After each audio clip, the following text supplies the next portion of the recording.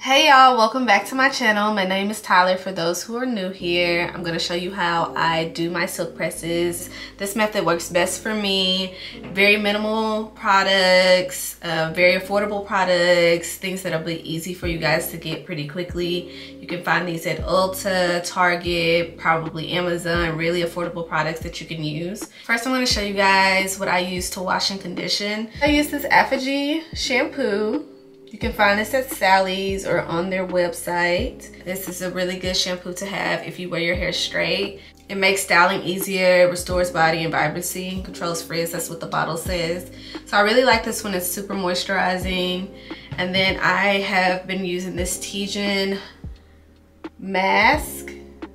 I love their products. This is like my staple for my hair when I was wearing it curly or in braid outs or twist outs. I love this brand.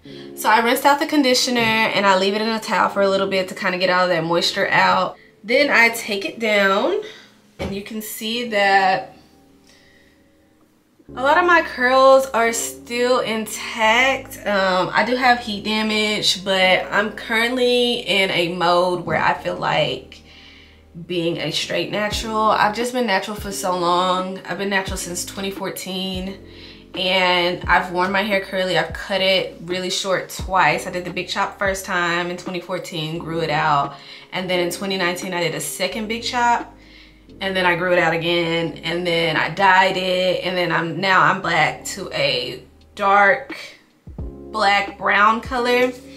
So I just prefer my hair straight. It's just how I'm liking it these days. It's just going with my vibe. I'm a person who loves to change their hair often, or like has different moods when it comes to their hair. So right now I'm black.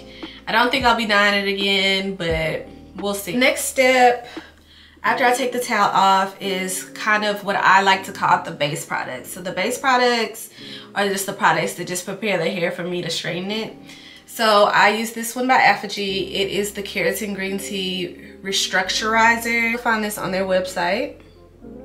I use Silk Infusion Drops by Chi. This worked really well for me when I was in high school. It's just a product that's been around for many, many years. You can find it at Ulta. Sometimes they have sales on this size too for like 16 or something like that. What I'm gonna do first is spray this product all over my hair before I blow dry it.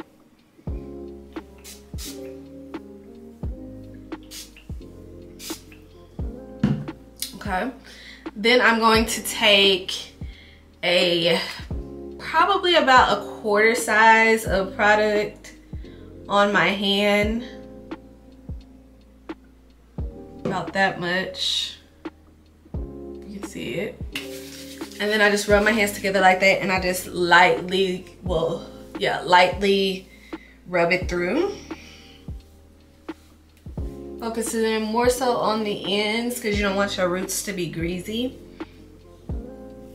It smells so good. It's like one of my favorite scents. It's kind of masculine, but it's not like overbearing.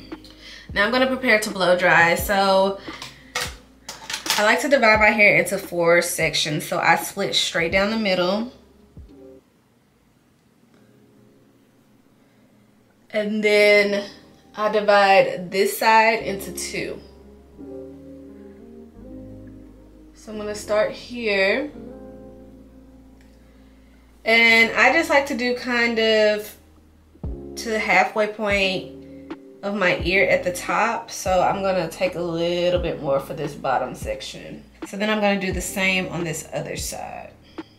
The major key in getting the silkiest, flattest, sleekest silk press ever at home is a blow dryer like this. It is a little bit more expensive. I think it's maybe between $125 and $155. Link some below, maybe some options for you guys that are a little bit more affordable if you don't want to spend $155 on a hair tool. This was sent to me. Just full transparency, I didn't even pay for it myself. So if you don't feel like spending that kind of money on a hair tool, I'll definitely try to find some more affordable options for you guys. A few settings on it.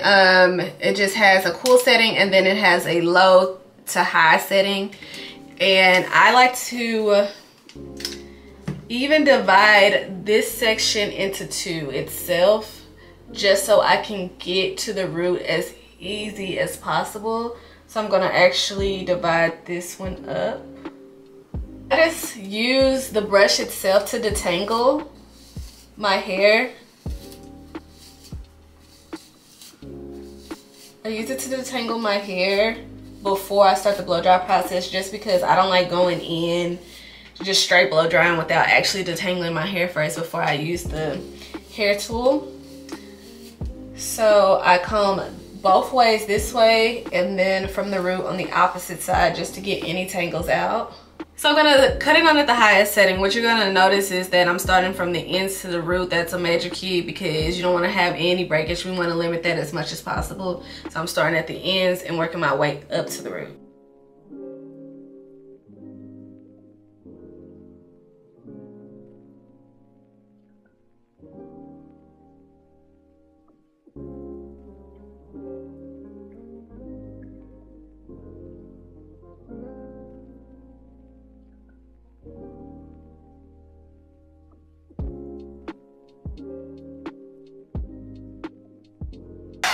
Another thing I want to say is you're going to notice me doing a spinning motion. That's just me putting tension on the hair to try to get it as straight as possible.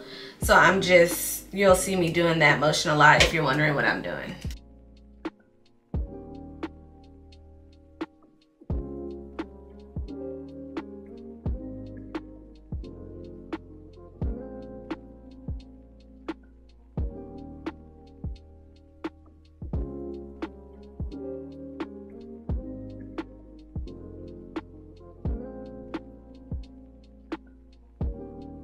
So the root can still be a little bit damp because this does not get as close to the root as I would personally like on the initial first try. So what I do is I take down this bottom piece and then I just blow dry the roots only.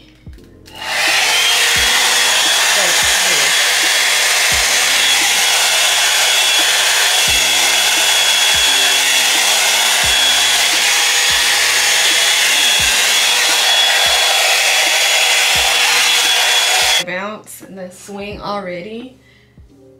So necessary, so necessary. Yeah, it's already got a pretty good amount of shine on it already. So that is a good sign. So I'm gonna do the rest of my hair and then I'm gonna come back and show y'all what that looks like. Okay, so these are the results I got from just the blow dry. So like I said before, when it's this flat and not that poofy, that lets me know that it's gonna get pretty sleek. It has a lot of movement. A lot of shake and bounce. I'm gonna start flat ironing. Before I flat iron, I use a heat protectant. This one is by Bumble and Bumble. And this is the travel size. And I've had it for quite a while now, almost a year I wanna say. So I just spray it evenly all over my hair. And then I like to get in that second layer underneath because my hair is pretty thick.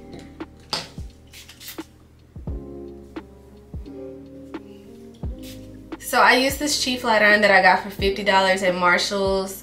Super affordable. She is like slept on for the most part. I feel like most people are on Baby Bliss Pro flat irons. Those are like almost $200. They work great though. But this one gets the job done. This is an OG. When I was in middle school, this was the Baby Bliss Pro.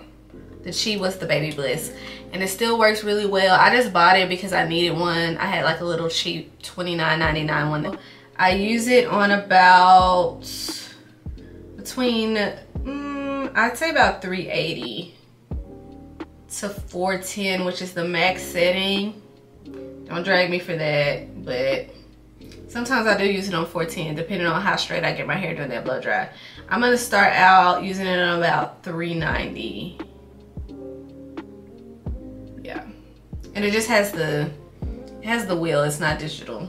The hotter the flat iron, the less passes I have to do. So I'm gonna section out the back, the bottom row. I don't like to go too thin because it's not really necessary because my hair is already pretty flat. I do the chase method And I'm going to take it and I'm going to straighten all the way down. I'm going to go again.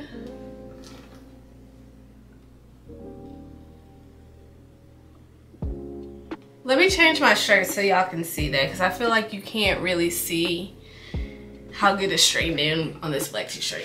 One moment. As you can see, she's got that bounce on her and a little bit of sheen.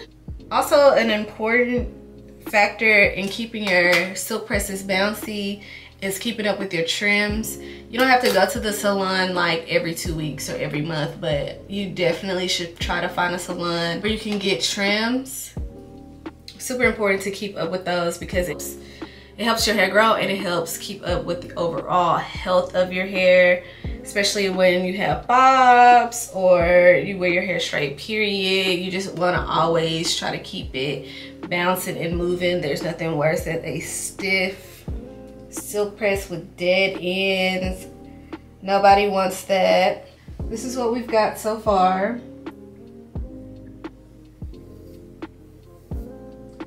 Super bouncy, has a lot of movement. Now, I'm gonna shut up now and allow y'all to just watch what I do.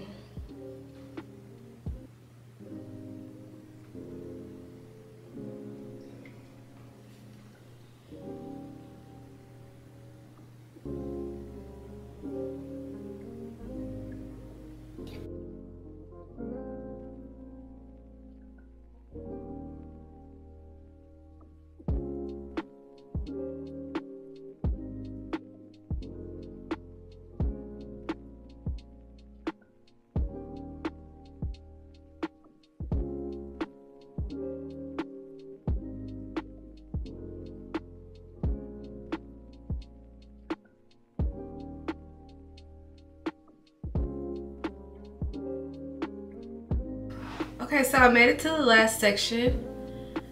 So I just go ahead and part down the middle, or as close to it as I can get. I can never get it just like directly in the middle, but I like a nice bust down middle part bob. So the bob I have right now is asymmetrical. It's meant to be worn in a side part. I prefer it in a middle part. I just like the way it looks on my face more than a side. The picture that I showed him originally was a side part, but then I started wearing it in the middle and I'm like, I'm really a middle part girl. So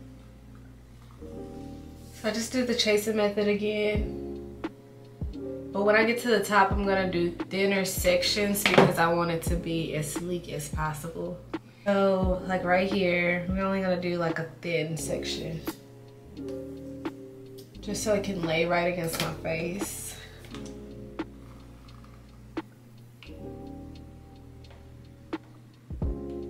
And then there's some pieces, like I was talking about earlier, sometimes the roots can't get as straight as possible. So what I do is